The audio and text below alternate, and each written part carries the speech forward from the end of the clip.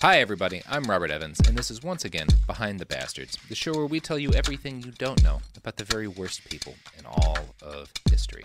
Now, this is part 2 of our episode on the Reagans and the AIDS crisis, and my guest with me, as with on Tuesday, is Andy Beckerman of Couples Therapy. Hey, everyone. How you doing? How are you doing, Andy? What's going on?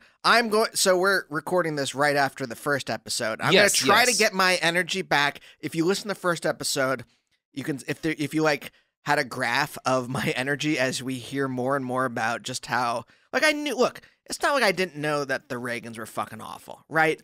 I knew about, read Manufacturing Consent. Chomsky and Herman go all into, their fucking shenanigans in Central and South America. We all know about the Iran-Contra scandal. We know about how they allowed crack into black communities in the United States that eventually then destroyed those communities. We know they're awful people. But to have, the nitty-gritty right in front of you, it just, so the graph of my enthusiasm, and it goes from, making jokes to just, these motherfuckers. Yeah. And so it's like a downhill slope of of the emotional journey we all went through in that first episode. But I'm going to try to put out the energy for this one. This episode Robert, has a hero, so that's good. This episode has a hero? It does include a hero. Was there a Wolverine comic where he, yes. fought Reagan? Well, he tried to fight the AIDS virus. It did not work out well, but he was attempting it. Turns out, I don't know. He's got super heal. He heals. I don't want to go on this journey. Yeah, no, this is not a healing factor. And the very special X-Men issue about all this. No. I want Wolverine in what was the crossover where all they fought other enemies, like Magneto went and fought Spider-Man or something, and Mandarin fought Psylocke. It's shocking to me that we're still able to have cartoon villains called the Mandarin. It's really remarkable. No, I believe he's dead now, so that they could have less racist characters. But Wolverine versus Reagan, hey, Marvel, get on that. Yeah. Ooh, maybe make that the next X-Men, now that the X-Men are part of the Marvel universe, the Marvel Cinematic Universe. Oh, did that happen? Yes, when Disney bought I'm behind on Fox. my Marvel news. Yeah, you're right. Disney did buy Fox. Don't you read Deadline? Speaking of Fox, Reagan was a fox in the henhouse of the AIDS epidemic. Actually, this does segue nicely into Fox, because part of my due diligence for this podcast was reading several defenses of the Reagan administration's reaction to the AIDS crisis. I had to be fair. I wanted to find the best defenses I could for their behavior. I found one such defense in a conservative journal called City Journal. It's a quarterly publication. And it claims that Reagan actually waged a quiet war on AIDS. That's the term it uses. Where he didn't talk about it or approve much additional funding, and in fact actually slashed most medical funding for research. Or do anything about it, and he was publicly homophobic. It was a quiet war. It was quiet. It was so quiet you might not have heard him say anything about it until 1986 when 20,000 people had died. The article argues that the quietness is okay because his administration took action to reform FDA procedures that slowed down the development of better drugs. So that's what it's saying. What's the source again? City Journal. If you're a conservative person, it's like Sheldon Adelson. It's a. I mean, I assume it gets funding from a bunch of different. One of the articles that I found on it was called "The Democrats' War on Science." So, if you are a conservative, City Journal is a relatively reputable news source. If you're looking for right-wing journals of punditry, why Democrats are all Jews with horns? Well, it's not quite that bad. I'm going to read a quote from it trying to make the claim that FDA reform during the Reagan administration helped against the AIDS crisis. As the gravity of the AIDS threat became clear, the Reagan FDA began writing new rules that spelled out when significant parts of the old rules wouldn't be fully rigorously enforced. By doing so, the agency accelerated patient access to desperately needed drugs. Pharmaceutical companies quickly began coming on board once new policies were in place that would speed up the approval of drugs. In short order, the firms delivered a slew of powerful new drugs using the new tools for designing precisely targeted drugs that were coming of age at the time. As the National Academy of Sciences later noted, the extraordinarily fast development of drugs that ended up in cocktails now used to control HIV had a, quote, revolutionary effect on modern drug design. Part of this is true. The research that was done and the fight in order to make effective medicine for AIDS was a revolutionary moment in the development of pharmaceuticals. What's really debatable is how much Reagan's reforms of the FDA had to do with any of this. Now, you can make an argument that some of those reforms might have sped up the process. There are certainly things that were done that made it easier for people to get medicines that weren't officially FDA approved, like Rock Hudson had to travel to France. You could make that argument. A lot of people would laugh at you for trying to, but you could make that argument. Important to be fair. But it is tough to make a evidence-based case that the Reagan administration improved the FDA because they actually gutted it and slashed its funding. And this is the fun part of being fair, because now that I have gone into, this is, again, the best argument I found about how the Reagan administration took action. And it is, you can back it up with strong facts, that changes that were made to FDA procedures during the Reagan administration helped certain aspects of things that people suffering. Like it made it easier to get drugs that, hadn't been fully approved yet for a disease that was working at a danger. That's a legitimate achievement of that era. Debatable as to whether or not you want to put it on Reagan or someone in it. It's a thing that was done that helped some people. Yeah, but they also introduced a bill that if you've ever seen someone's penis in a changing room, like at the gym, then you no longer have access to health care. So, well, here's what they actually did, because it's really fucked up too. So this is the fun part of being fair, because once you dig into these things, like I read up and it's like, okay, yeah, there are some reforms of the FDA that were made that improved access to certain drugs. Here's what else happened. So Reagan's priority, one of the big things they did when they started slashing funding to the FDA to try to streamline it, their goal was to make the FDA a better, quote, partner for the pharmaceutical industry. That did speed some things up, but it also got lots of people killed. Here's the New York Times, an interview with a doctor named Sidney Wolfe from the World Health Research Group. In October 1981, a federal government advisory committee recommended against the use of aspirin for chickenpox or flu because of the increased risk of Ray's syndrome. But as a result of pressure on the aspirin industry, syndrome? Ray's syndrome. Who's Ray? It's a disease that causes like brain damage and can kill kids. I think that taking aspirin, basically a federal government advisory committee was like the current medical advice that the pharmaceutical industry really, really supports is give your kid aspirin if they have chickenpox or the flu. I remember commercials when I was a kid. Yeah, and so the pharmaceutical industry obviously wants anything that gets people taking more aspirin. But then there was evidence that this is actually bad for kids and may in fact have been killing them. But, quote, as a result of pressure of the aspirin industry, a proposal by the FDA for mandatory warning labels was withdrawn in the fall of 1982. As a result, 150 American children are dead and dozens have brain damage. So, cutting back on FDA red tape cuts both ways. And in this case, it cut 150 kids to death. Anyway, that's what fairness looks like. That's not a ton. It's only 150. And dozens of kids with brain damage. Not that bad, really. It's less than 200 total, probably. If you're going to make it easier for people to get experimental medicines, some children are going to die from from aspirin. That's just... Sure. Yeah. I mean, look, in comparison with how many people the Reagan administration murdered in Central and South America, that's nothing. You know what? It's perspective, guys. It's perspective. Exactly. And now we have some perspective. I just thought we'd delve into the other cases here, the defenses of the administration. But this is what I was talking about in like part one, where I was like, once the pharmaceutical industry smelled a profit to be made, is that when things started to like pick up, like, oh, let's address this now, I guess.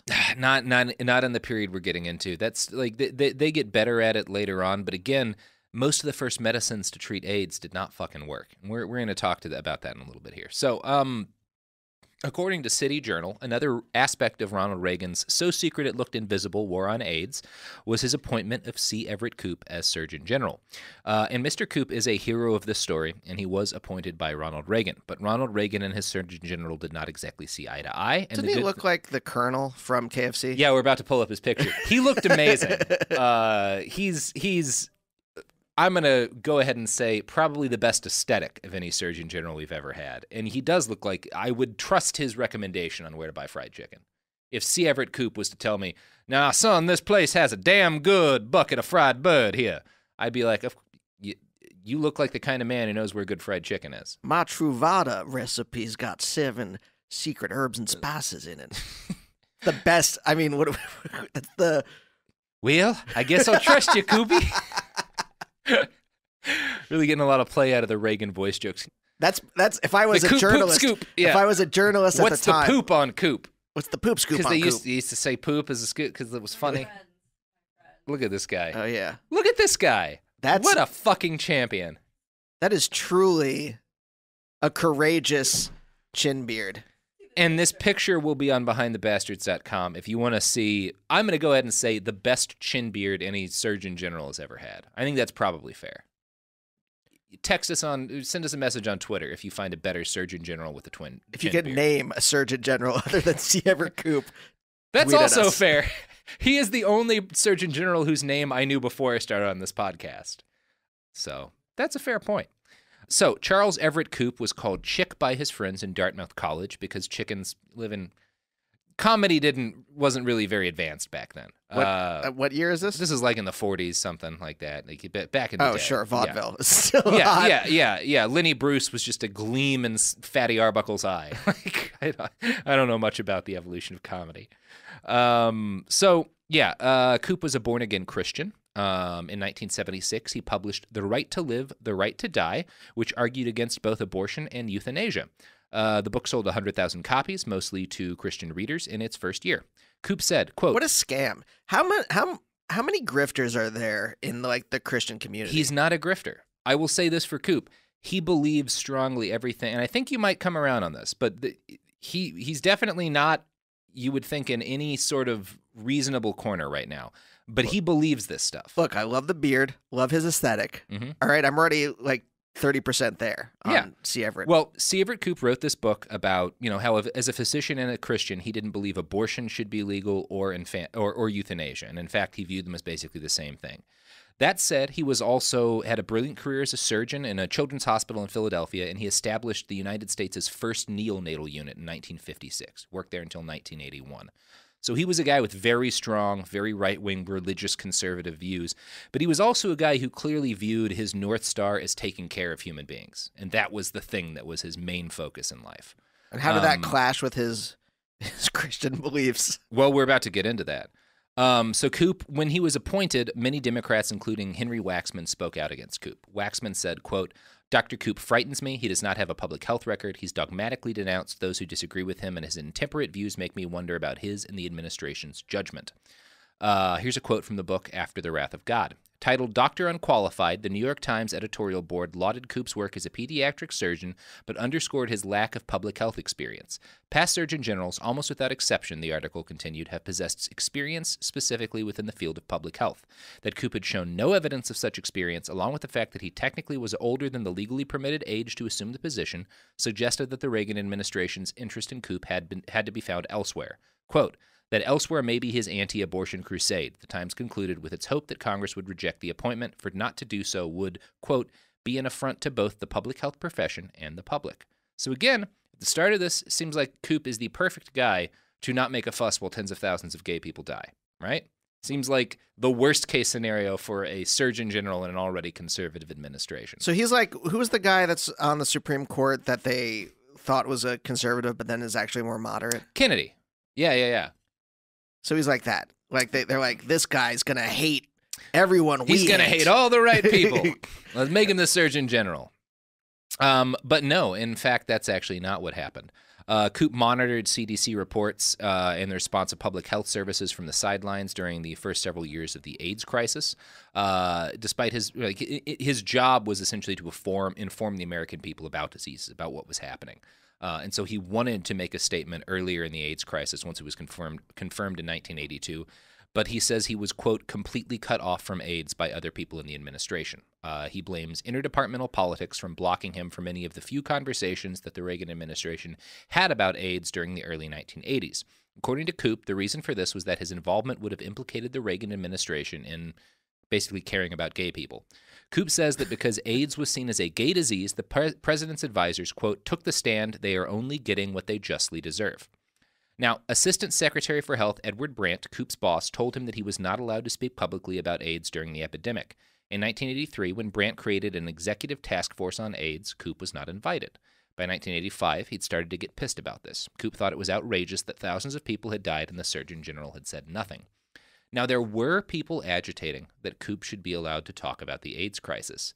They were conservative Christians who sent anonymous telegrams to the Health and Human Services Secretary asking that Koop be, quote, "unmuzzled," because they thought he was going to speak out against protecting gay civil rights. They expected him to endorse the kind of anti-gay public health measures, like shutting down bathhouses, that other Reagan administration officials endorsed. Finally, in 1985, Koop was made a member of the AIDS task force, and that winter he was ordered to prepare a report on the AIDS epidemic. Koop knew from the start that it was going to be hard to write an unbiased report about AIDS. He recalled in his autobiography, quote, "A large proportion of the president's constituency was anti-homosexual, anti-drug abuse, anti-promiscuity, and anti-sex education. These people would not respond well to some of the things that have to be said in a health report on AIDS." So Koop realizes immediately, if I'm going to address AIDS, I have to talk about condoms. I have to talk about the ways in which gay people are having sex that makes it more likely for this to spread. I have to talk about sexual health to the entire American people, which is basically the kryptonite of a Republican in the 1980s, 90s. It's not an easy sell today. Koop. I gotta talk about condoms. Yeah. I gotta talk about biscuits. I gotta talk about mashed taters and gravy. I gotta talk about sex ed. It's weird that this is the guy who realizes I have to instruct America about safe sex. But this is the guy who realized that he had to instruct America about safe sex, and that's exactly what he did. That may be like the last time that a Republican was overwhelmed by the feeling that this is going to spiral out of control if we don't address it. Yeah, and did something. And Koop fucking did something. On October 22nd, 1986, with more than 16,000 Americans dead from AIDS, Surgeon General C. Everett Koop released the Surgeon General's Report on Acquired Immune Deficiency Syndrome. Here's a description of it from After the Wrath of God. It presented the best medical information available to date about HIV and AIDS and sought to alleviate the fears of the American people. The 36-page report called Americans to fight the epidemic as a unified group rather than condemning certain populations disproportionately affected by the disease, who some felt deserved the illness. By saying this, Koop attempted to move the rhetoric of the AIDS epidemic beyond its association with homosexuality and drug use, away from the idea that it was the just desserts for immoral behavior. As he noted, "We're fighting a disease, not people." Could you imagine at any time in your life thinking a population just deserves something for... Yes. I mean, look, I think that sociopaths deserve to be excommunicated from civil society. But that's because they have proven themselves to be destructive to the general social fabric. I think the behavior Koop is fighting against is a behavior you see on every side of the aisle in different things. Right now among the left, there is a strong chunk of the American left that believes Bashar al-Assad is a basically good guy. The gassings of his people are part of a propaganda campaign. Wait, sorry. Who on the left believes that he's a good guy? Talk to me with a red rose avatar on Twitter and talk about the gassing of people. Like I've met some of these people. Like there's like tankies in the United Kingdom, which like the term started because the Soviet Union essentially invaded like countries in its dominion who were trying to like agitate for more independence and civil rights outside of the USSR. And so like these British socialists were like, no, it's good that the USSR is crushing resistance with tanks. And those people, there's a strong strain of that in the left who believes that Bashar al-Assad, like the campaign against him is part of like a NATO conspiracy to try to oust this guy to get Syria's oil. There's also the same thing with Ukraine, where people will write off the Maidan revolution in Ukraine as they're all neo-Nazis. They're neo-Nazis fighting against the Russians there. And the Ukrainian government is a Nazi government because there are neo-Nazis in Ukraine. Like it is very easy for people on, and it's the same thing you see on the right with like, well, everybody in fucking Iran is a religious extremist who hates America or whatever. Everybody finds it easy when you're separated enough from a group of people that have complex interests, some of which run counter to your own. Anybody can be convinced to condemn a group of people. It just depends on how far away they are. But like I'm saying, let's condemn people who don't have empathy for others. I think that would be great. But we'll give them Galt's Gulch. We'll give them an island of their own. So if you don't have empathy, look, I'm saying we create a test, and then for people who to see whether they have empathy or not. And then if you don't, then we put you on a little island, and you get to live the rest of your life there. You can do what you want. We call it Galt's Gulch, and they'll all be like, you know, they'll all be erect from living in their Ayn Rand fantasy. Oh, I thought you were describing New Hampshire. But no guns. They don't get guns. So it's not like... Oh, they're not going to be happy. Yeah. They're not going to be happy with that. Or maybe guns with blanks. Yeah, that might do the trick. I mean, like Westworld. But, yeah. So Coop is doing the right thing here. That's 1986. Hanging with Dr. Coop. Hanging with Dr. Coop, the surprisingly woke Dr. Coop, despite everything else about his life. Hey, write that movie. Yeah, there you go. So we're going to get into some more things Coop proposed, and we're going to get into the right-wing backlash against his idea of talking about the concept of condoms and how controversial that wound up being. But first, ads.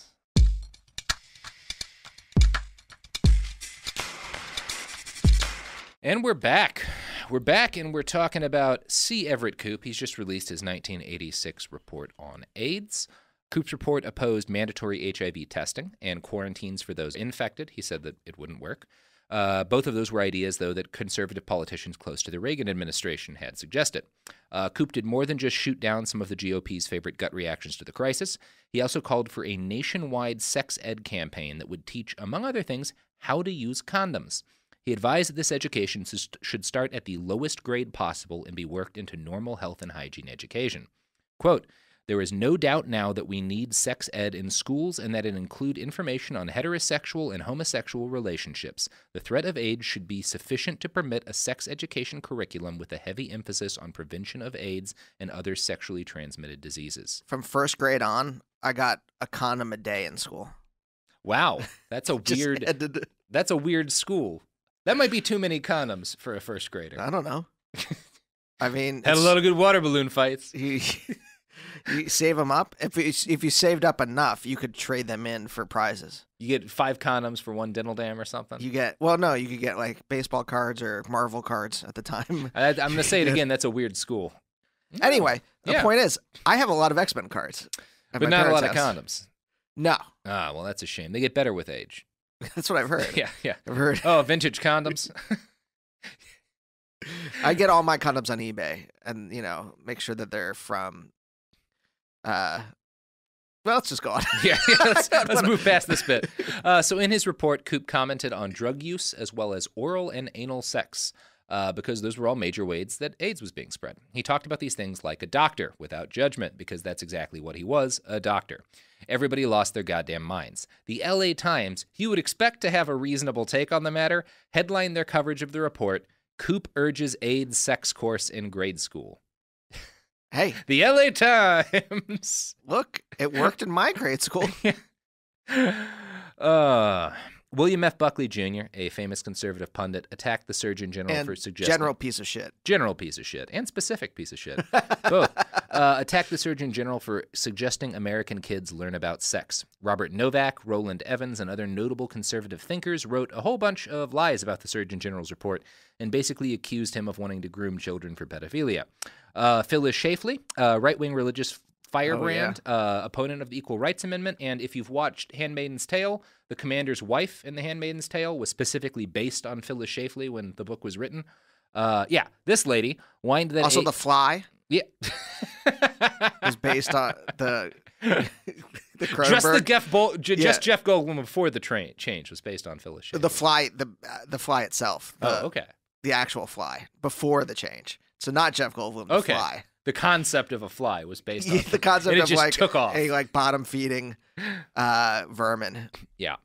So Phyllis said that the AIDS report, quote, looks and reads like it was edited by the gay task force. She accused Surgeon General Koop of suggesting that third graders learn, quote, safe sodomy. Said Koop, why anyone paid attention to this lady is one of the mysteries of the 80s.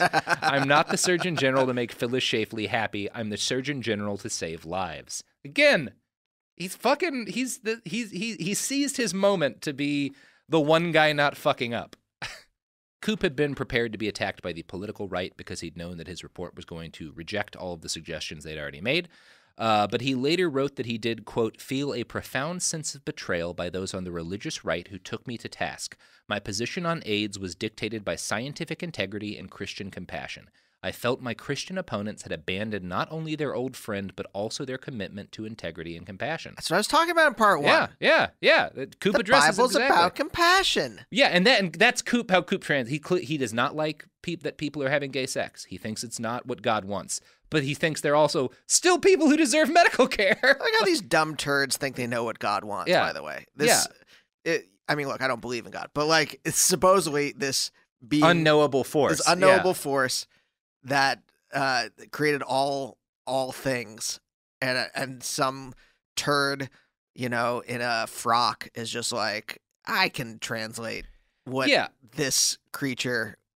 By the way, I'm gonna get a lot of hate mail for calling God a creature.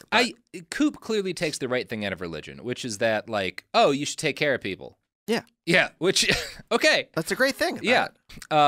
So for an example of the Christian right's reaction to Coop's report, we have AIDS, a special report, almost the same title as Coop's report, but this didn't come from the government. It was released by Summit Ministries and also published in 1986.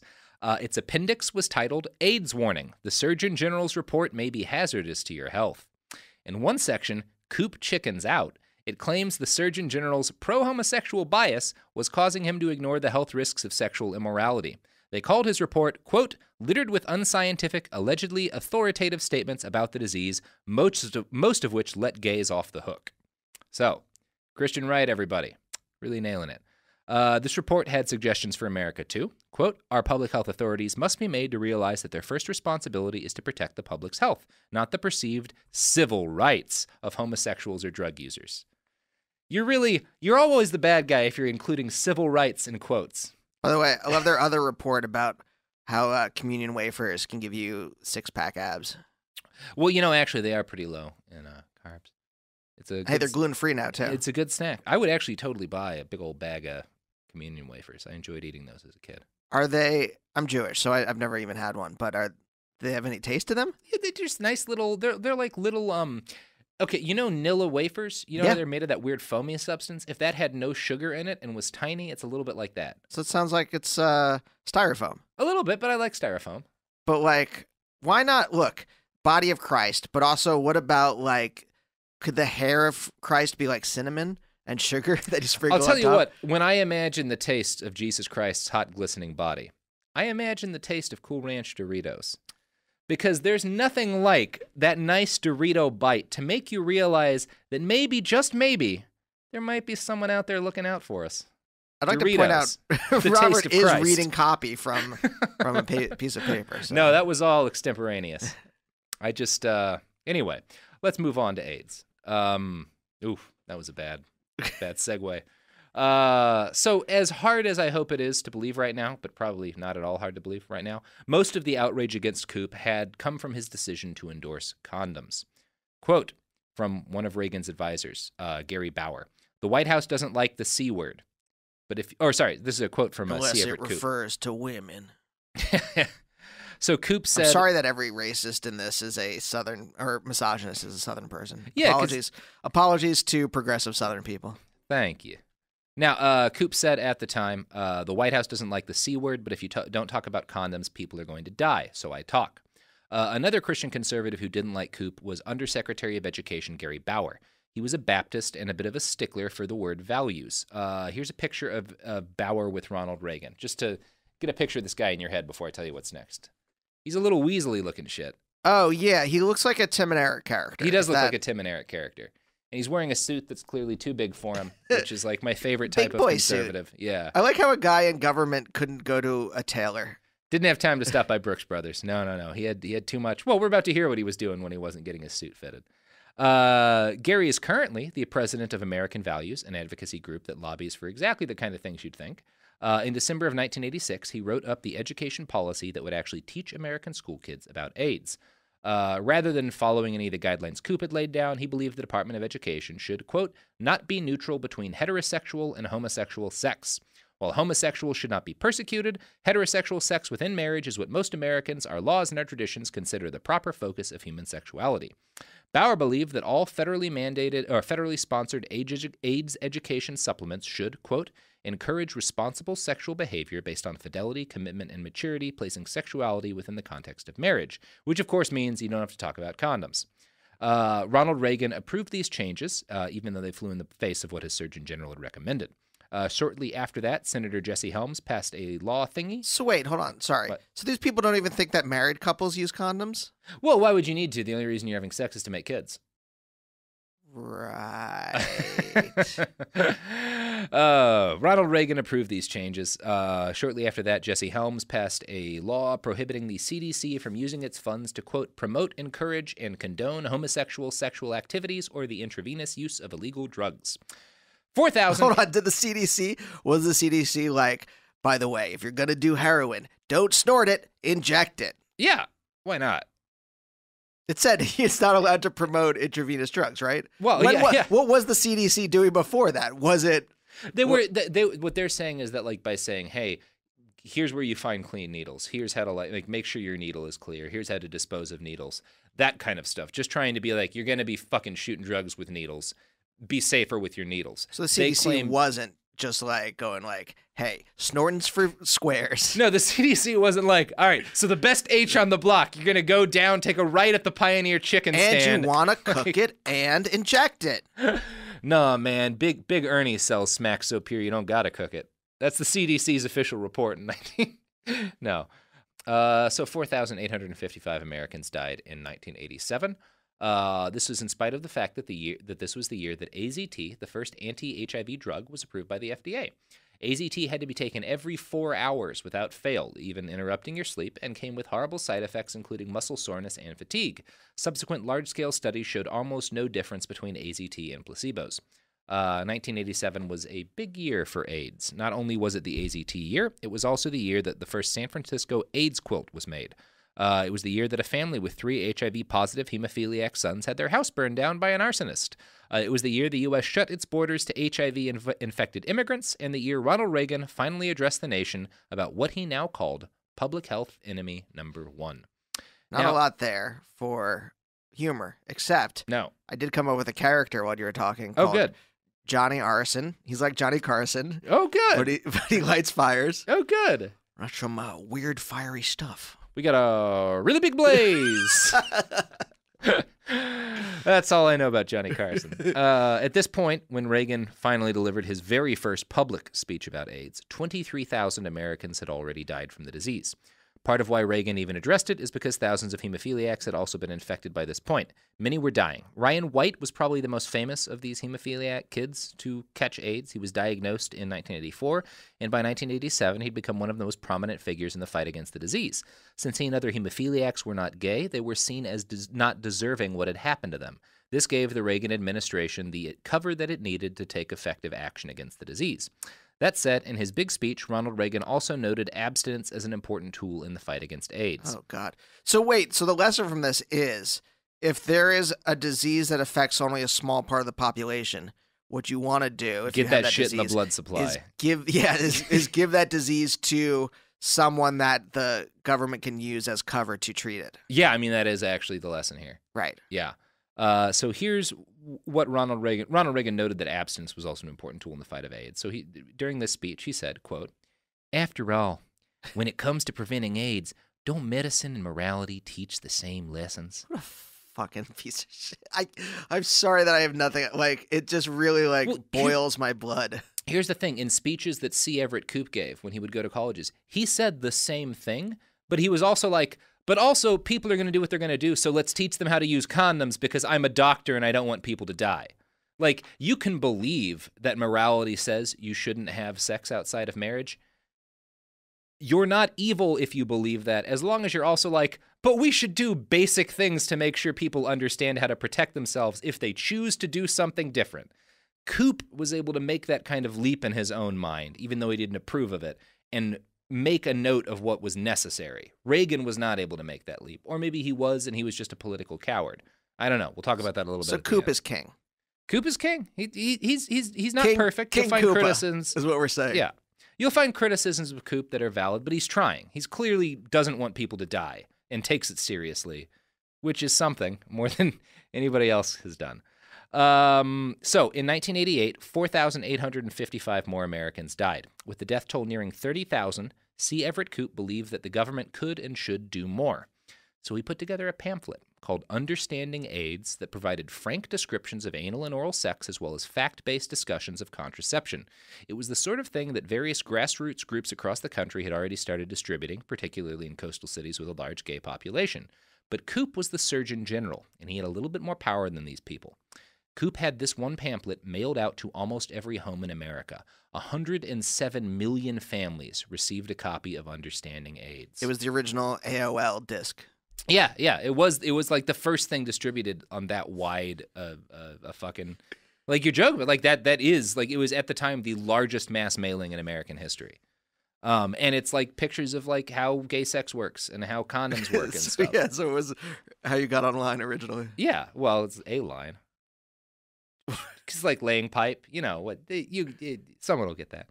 Descriptions of gay sexual practices, often sensationalized, had never before reached so large an audience, and now the Surgeon General pressed Americans to learn even more about sex through his education campaign, which included promoting abstinence and monogamy, but also maintained the importance of using condoms.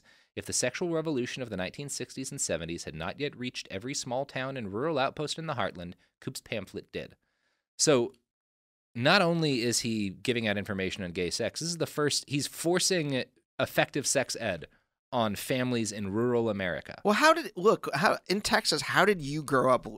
I had like such a fear of AIDS that it was like terrifying. Mm-hmm. The idea of sex was terrifying as a kid. I didn't really understand much about what it was, to be honest. I don't remember.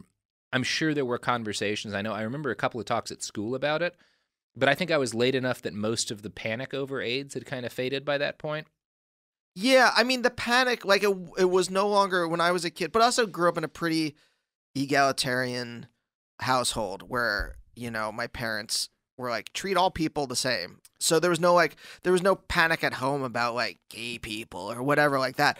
But, like, even in culture, I didn't feel that. So, like, there wasn't anything, it wasn't like that, but there was still a panic about sex in general in the late 80s into the, like, 90s. There was definitely a panic about like that was like the thing everybody joked about was like making another guy do something that looked gay so that everybody can call him gay or whatever. Like I was definitely of the generation where like when I was in high school, the word fag was like every fourth word out of my mouth and everybody else's mouth that I knew. Like that was like, oh, it was Texas. Yeah, it was Texas. It was one of the most common. It was one of those things when I was like 18, 19 and then finally got out of school and into the world. I realized like, oh, this is a really fucked up word to use all the time. Like you shouldn't say that about people.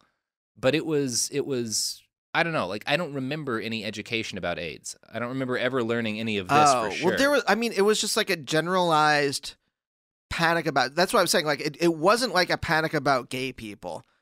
Again, yeah, I wonder if that's because I grew up in like a household where everyone was treated the same unless you were a piece of shit. Like that's where my parents were like, you know, this you know, they sat me down at some point and they're like, don't use gay. Like, you know, gay was slang at the time for like, that was dumb. And they're like, don't use that because there are gay people that we know and you know, and they're, that's hurts their feelings, and don't use these certain words. You can use the word fuck and the word shit. Don't use it around the rabbi or whatever. Like there's certain contexts, but there's like forbidden words where like these hurt people's feelings. There was, swear words that you could use, and so the thing was like it went from being like a panic about gay people to a panic about sex at some point. I think it became like when I remember it because I was in, you know, I was born in '88, so I was not conscious during the '80s. I was already 8 years old. Yeah, so like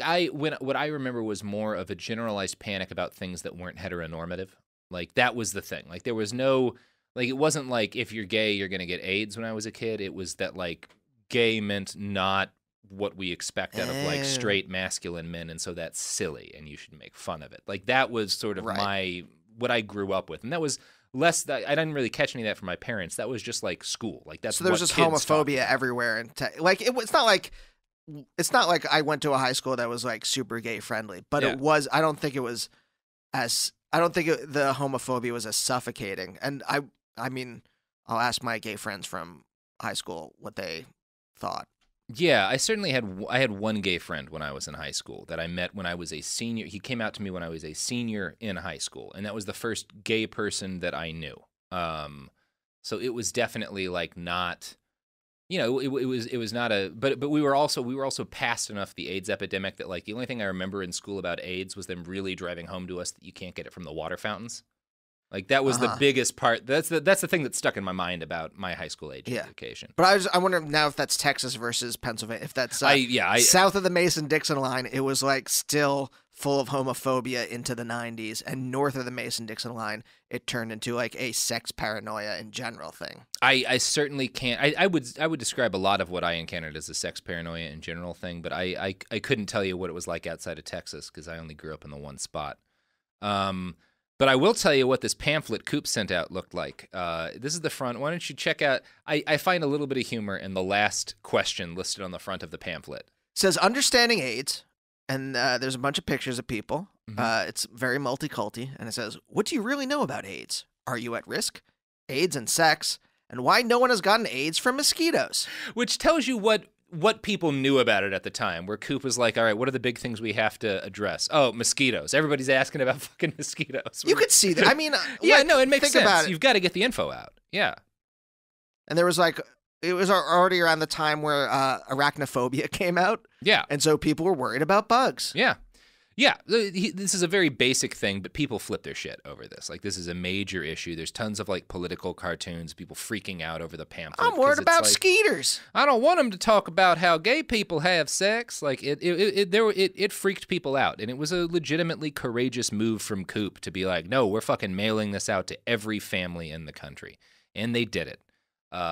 It took way longer than you'd have hoped, but it happened. And in 1988, this fucking thing gets out, and finally people start to get forced on them some practical sexual education. Now, it's important to note that C. Everett Koop was not a hippy-dippy dude. He was not, you would certainly not call him pro-gay. Like, his advice was specifically, like, don't have sex with anyone who could carry the virus of AIDS. And then he would go on to, after a couple of paragraphs of why you shouldn't do it, if you do decide to do this anyway, use a condom. Here's how condoms work. Like, it was the most couched it possibly could have been, but at least he was getting the information out. And if you don't use a condom, just do hand stuff. Yeah, Just Do Hand Stuff was the second pamphlet he sent out to 107 million homes. It was 47 pages of really hardcore hand pornography. Should I use lube? Yeah. No. The Surgeon General is strict on that shit. Yeah. The Bible doesn't say nothing about lubricants. The only lubricant you're going to need is a single page from the King James Bible, and you're going to wrap that around yourself like a sheath. The blood of Christ is the only lube you need. Oh, boy. As I said before, C. Everett Koop agreed with President Reagan that religion and morality were in lockstep on the matter of AIDS. Abstinence was the best way to deal with it. But he also was like, let's fucking teach people about condoms and stuff. Let's fucking teach people about fucking. Yeah, let's fucking teach people about fucking. That was C. Everett Koop, the man who taught America to fuck. Another great name for his biopic. On January 20th, 1989, Ronald Reagan left office. More than 14,000 Americans died from AIDS that year. Another 18,000 died in 1990. One of these was Ryan White. The president wrote him a public letter, which was more than Rock Hudson got. Here's a quote from a writer with The New Yorker who actually knew Ryan. Reagan wrote a letter that ended with the words, "Ryan, my dear young friend, we will see you again." But that letter really just shows the limits of Reagan's sympathy. Ryan White was an absolutely delightful Indiana schoolboy, so he was an innocent AIDS victim, unlike the gay men Reagan did not like to mention. It is no coincidence that Reagan would feel comfortable singling White out to honor, nor is it a chance that the single biggest piece of HIV legislation ever enacted in the United States is called the Ryan White Act. I should note before we end that Rock Hudson was not the only friend of the Reagans to die of AIDS. Ronald Reagan's good buddy, Roy Cohn, died of AIDS in 1986. He was apparently furious when, during treatment, his doctor repeatedly insisted that he stay abstinent, and that was most of the advice that Cohn was able to get. The Reagans did send Cohn a letter before he died, but neither showed up at his funeral. He was buried in a tie with Ronald Reagan's name on it. The AIDS epidemic continued to kill. More than 500,000 Americans had died by 2002, 11 years before Ronald Reagan's daughter would claim that her dad had supported gay marriage, because in 2013, that's exactly what Reagan's daughter said, that she thinks her dad would have backed gay marriage. Patty? Yeah, I think it was Patty. It's a stretch. I will say, she might be right, because in 2013, Reagan wouldn't have had to pay a political price for supporting gay marriage, and I think that really was most of what it was for him. He would have been fine if he thought in 1982, jumping on AIDS and like increasing funding to it would have won him election in '84, he would have done it. I don't think he had a moral issue with this. I think he was just a coward. Well, that's a moral issue. Well, I don't think. No, that is a moral issue, but that's not. He didn't have a moral issue with treating gay people of AIDS. He himself was a coward, and that was a moral issue. He had a deeper failing than homophobia, which I think is important to note, because I think people look at and they're like, "Oh, Reagan was homophobic," and I'm like, "Well, it's actually scarier if he was not homophobic for the time, but just too much of a coward to do anything because it was bad politically, because all these people who supported him thought that gay people were monsters." And I do think that's probably closer to the real story, which is scarier. I mean, well. Do we know, like, when he really started to get dementia-y? I mean, there's a lot of debate around that. Some people are going to say most of his second term, he was starting to, like, he was definitely not at 100% from, like, 84, 85 on, but I don't really know. But are there any, like, I mean, we all think that, like, something's wrong with Trump because, like, he says insane things and can't talk and is, in general, just a mush-brained freak. But were there any speeches? Again, I was a child, so I don't really remember anything. Were there speeches where, like, Reagan could at least talk, right? He was a real good talker. He was a real good talker the entire time he was president. Okay, so there was never any kind of, like, it was never to the depths of what we're experiencing now. No, but like he wasn't tweeting and stuff. Every appearance he had was carefully stage managed. His speeches were written for him and stuff. Like, he was good at delivering the lines. I don't know how much he'd started to suffer from Alzheimer's at that point, but they also, like, the fucking 40 years before that, the president's staff was able to hide the fact that he couldn't walk. So it's clearly not hard if you've got a good staff to hide shit from the country, or at least it was back then. So what, they weakened at Bernie's FDR's legs? What? Oh yeah, no. Most of the nation didn't know that he couldn't walk. They had like special braces made for him, and he would like walk with people who you wouldn't quite be able to tell where. And the press pool was in on it too. Like, it was one of those things where people were like, "There's fucking wars going on. Don't let anyone know that the president can't stand up." I have this idea. He's wearing a harness with strings attached to, and there's a car driving, and it just like strings like a marionette move his legs. Harry Truman just puppeteering him. Yeah. No, that's dark. We're the bastards now. We have become. I don't think so. I think ethically, I'm on the right side of history. I mean, FDR was fine enough president. He was fine. Yeah, he's fine. New Deal was good. New Deal was good. Not great. Not being a fascist was really the best thing he did. Right. Yeah. Right. It could have kudos to that. Could have joined World War II earlier, maybe, or done something economically to help like sanctions on Hitler before. Could have agreed to take Jewish refugees from the country rather than. I mean, think about it earlier before it gets into. Yeah. The only president you're going to find with less than a couple of buckets of blood on his hands is Jimmy Carter, and that's just the way it is. He's the one nice guy we let be president. Hey, Jimmy Carter 2020. Let's start the campaign here. 96-year-old Jimmy Carter takes office. Is there ever a symbol about how decrepit America has become, even as good as Jimmy Carter is, than hauling up a 96-year-old white man? This is the best we can do. No, it's not the best we can do. And Jimmy Carter would be the first person to tell you that. Yeah. Alexandria Ocasio-Cortez, 2020. Crazy that Carter had to give up his peanut farm because it might make a conflict of interest when he was president. What if you're nicer with peanut subsidies? Yeah.